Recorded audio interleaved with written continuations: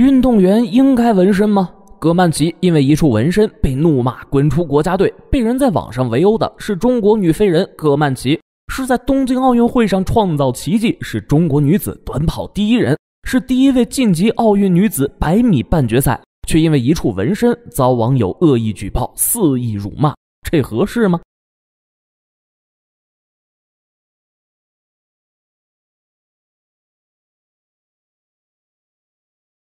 ？97年出生的葛曼棋，在7岁的时候就显露出体育天赋，刚读小学就被选入学校田径队。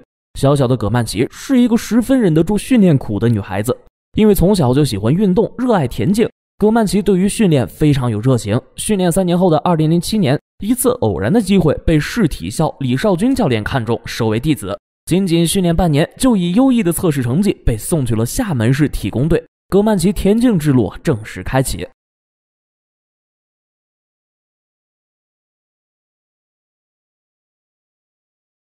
因为年纪小，好奇心高，撑杆跳、跨栏短跑、跳远什么的，葛曼棋都喜欢练。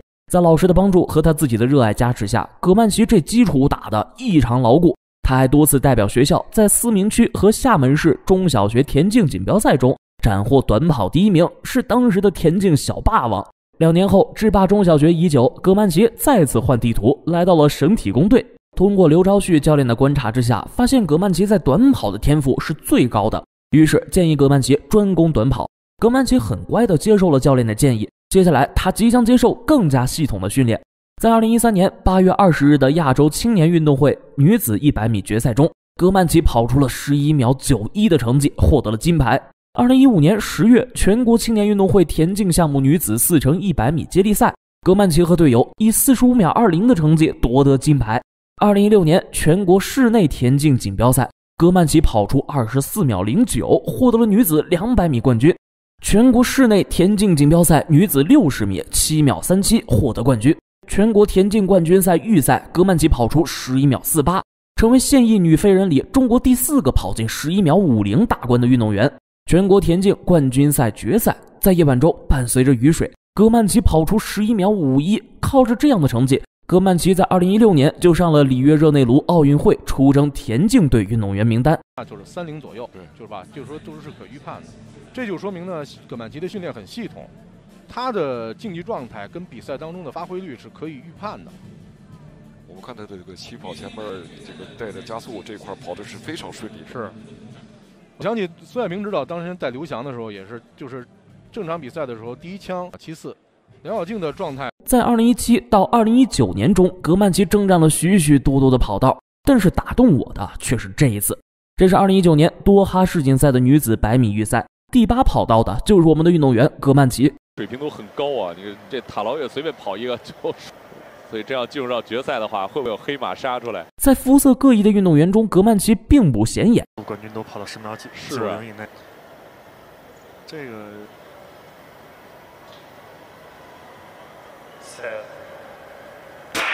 比赛发枪，比赛开始，葛曼棋起飞了，选手们各显神通，葛曼棋紧咬第一，优势顶住葛曼棋，终点就在眼前。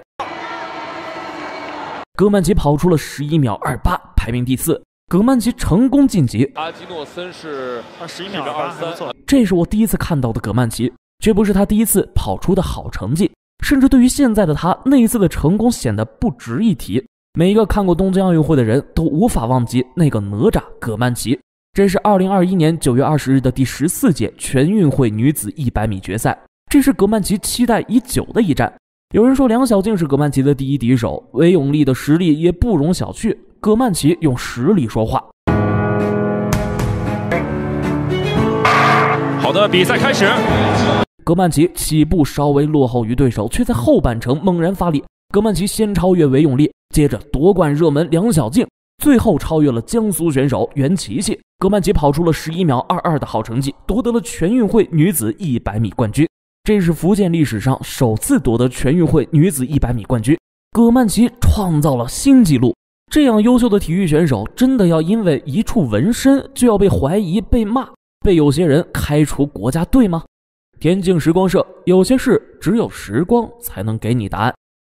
对中国的女子100米来说，也有一个人参加了女子100米的半决赛，此人就是葛曼棋。对葛曼棋来说，她在半决赛的时候跑出11秒22的成绩也是无缘决赛。这样的葛曼棋还是有些实力的。一些粉丝就表示，葛曼棋是目前中国跑100米最快的女子。这样的分析与说法完全在理。在2013年第2届亚洲青年女子运动会，葛曼棋成功闯进总决赛，并以11秒91的成绩获得金牌。随后连续在国内比赛中夺冠，开始在田径赛场崭露头角，迅速成为国家队的主力。先后参加了川崎田径黄金挑战赛、2016年全国田径冠军赛，都取得了非常不错的成绩。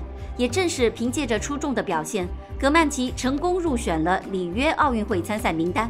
在2019年国际田联世界接力赛中，葛曼棋与队友一起打破了亚洲纪录，成为了我国最伟大的女子田径运动员之一。前面的半程对于袁琪琪来说呢，跑得不够放松，肩膀的肌肉显得特别的紧。她是你拼尽全力都追不到的女人，也是中国田径未来的骄傲。她就是亚洲第一女飞人葛曼棋。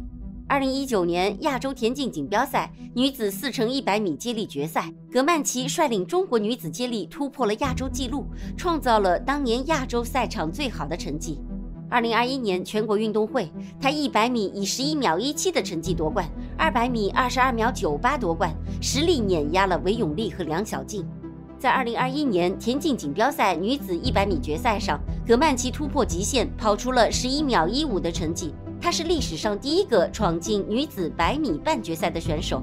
她用赛场上的成绩成功证明了自己。4年间流下的汗水、泪水和遭受的伤病坎坷，让葛曼棋不断成长。2021年第14届全运会，中国女子接力队的成员也全部都在女子100米决赛中，这可以说是国内竞争最为激烈的女子100米比赛。处在第4道的梁晓静没有让人失望，她的出发反应惊人，30米过后就已经确立了较大的领先优势。而处在第6道的葛曼棋奋起直追，进入途中跑后实现反超，最终葛曼棋以11秒22的成绩拿到了全运会1金。江苏选手袁琪琪最后时刻冲上第2名位置，而梁晓静则以0.01秒之差屈居第3。虽然梁晓静起跑速度快，但后程加速跟不上，只能眼睁睁地看着冠军又一次擦肩而过。尽管结果并不令人意外，但过程还是荡气回肠。赛后，从领先掉到第3的梁晓静表示，自己输得也很开心，因为已经发挥出了自己的最大优势。在夺得100米金牌之后，葛曼棋再次向着200米和4×100米的金牌发起冲锋，成为了真正的3冠王。